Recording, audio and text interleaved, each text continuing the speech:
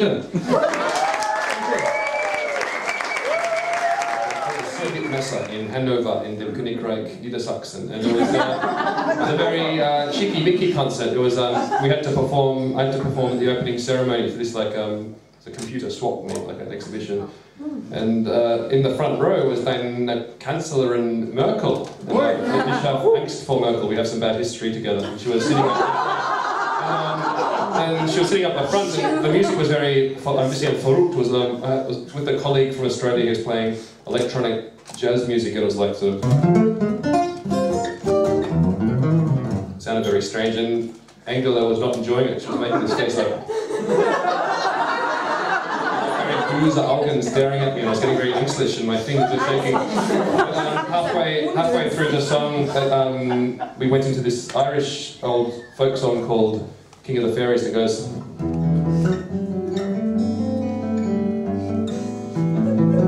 And all of a sudden, Angela Merkel's heart started to melt, and she was like this. My papa, he saw the footage on YouTube, he got very glücklich, very excited. It's his dream I meet a successful European woman who I could bring home to his grill party for Christmas. She hasn't turned up yet, but he hasn't lost hope. So we're going to anyway play the second half of this piece, The King of the Fairies, this for Angela.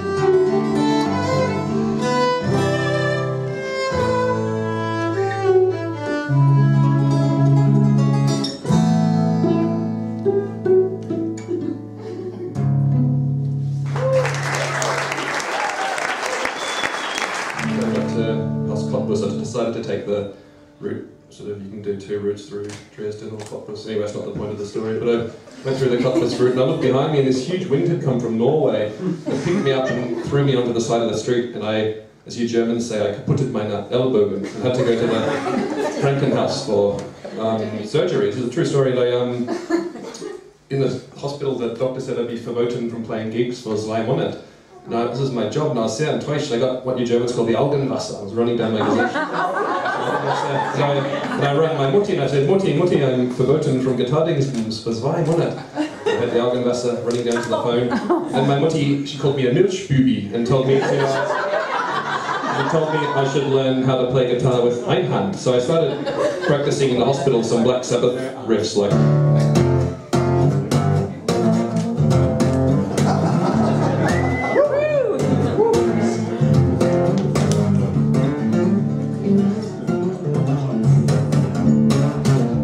And ended up becoming a part of, I think, the second most popular one-handed Black Sabbath tribute band in Frankenhouse.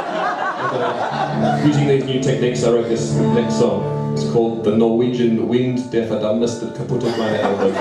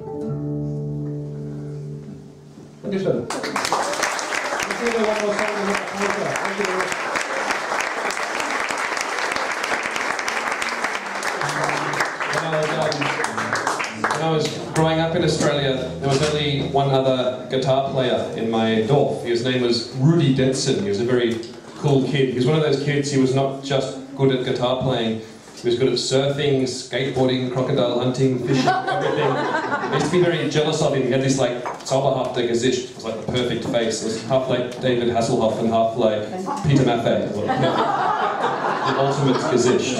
And I used to turn up to school and he'd be skateboarding on the ramp while playing Megadeth guitar solos at the same time. His long blonde hair blowing in the wind. And, it became my goal in life, I guess, to just get a bit better at the guitar than him. He had this beautiful girlfriend. I was in love with her. Her name was Bruce, and she had like the ultimate face. It was half like David Hasselhoff, half like Peter Maffay, with long blonde hair. Nice. It was always my dream to steal her from him. So I worked every day really hard in the bedroom practicing some old Pantera.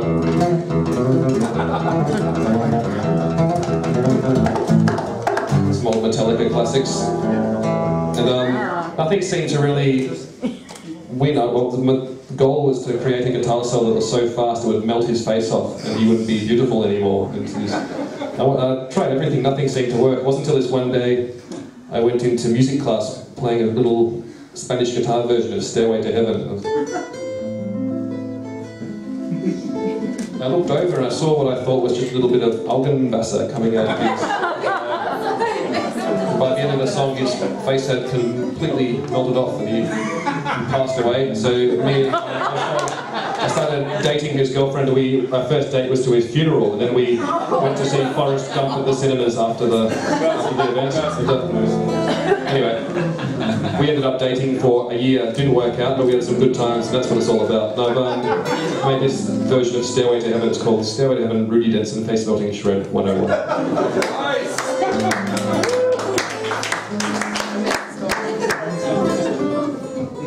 Rachel said in my story he shouldn't die, he should just go missing. It's the shark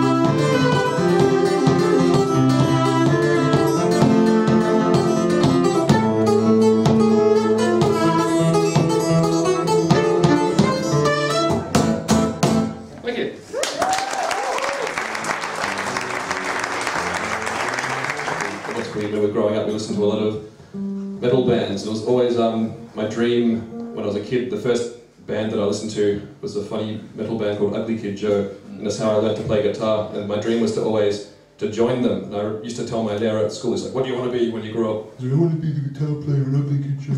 Well, that's not going to happen. And then for the last 2 years, we started touring with Ugly Kid Joe, and I got to fill in on guitar for a few gigs. And I rang up my old teacher to tell him, and to change number. It was like an old lady on the phone, but she was quite pressed anyway. So.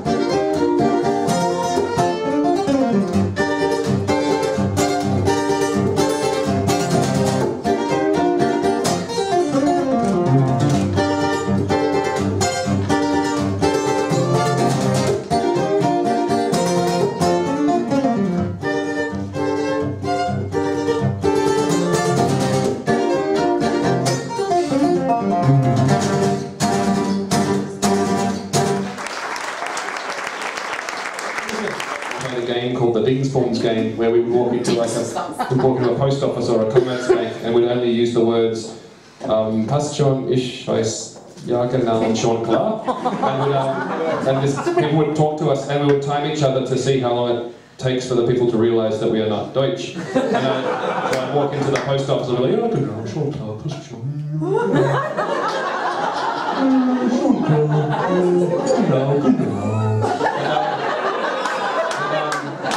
Rachel, you lasted 3 minutes at the Commerzbank and she opened her own account and she said, "You want an icy pole?"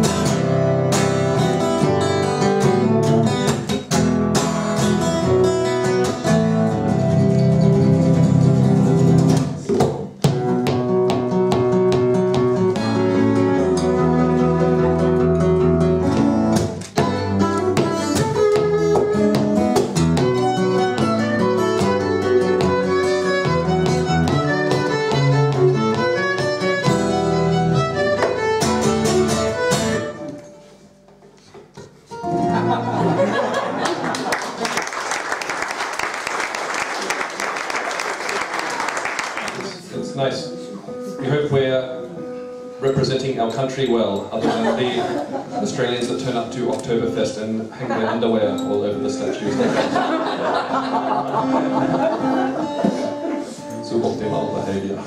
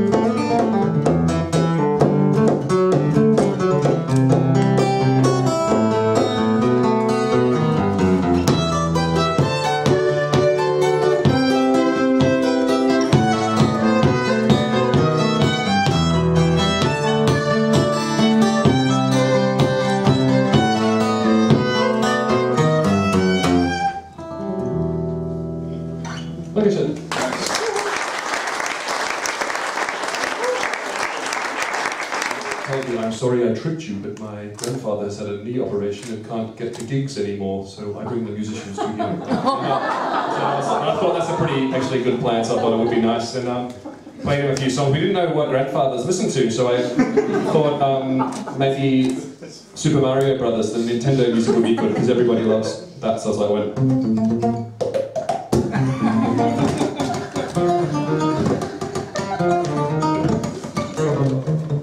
He didn't like this. He's like, no, so I played him some South American music I learned, this Latin jazz piece which goes. And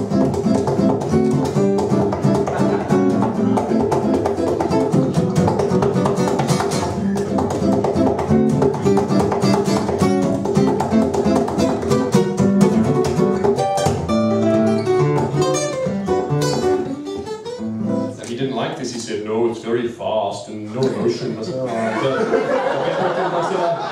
I said, I've been practicing this for weeks. And he said, not good enough. And so I asked him, what music does your grandfather listen to? And he said, my grandfather mainly enjoys the works of the Red Hot Chili Peppers.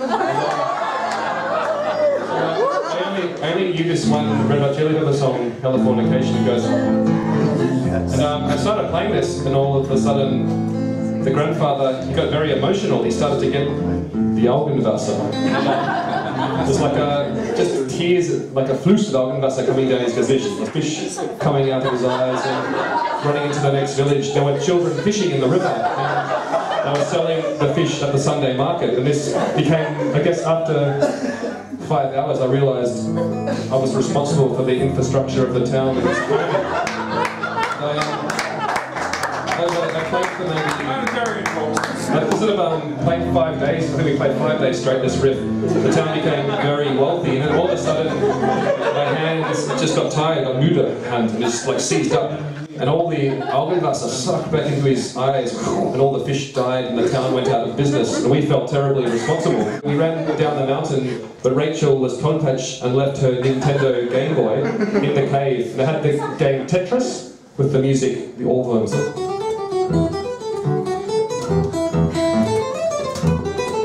So Rachel was Augenwasser pouring at the embassy. She rang her Mutti in Australia, and her Mutti called her a Milchbubi and told us to write a song about it.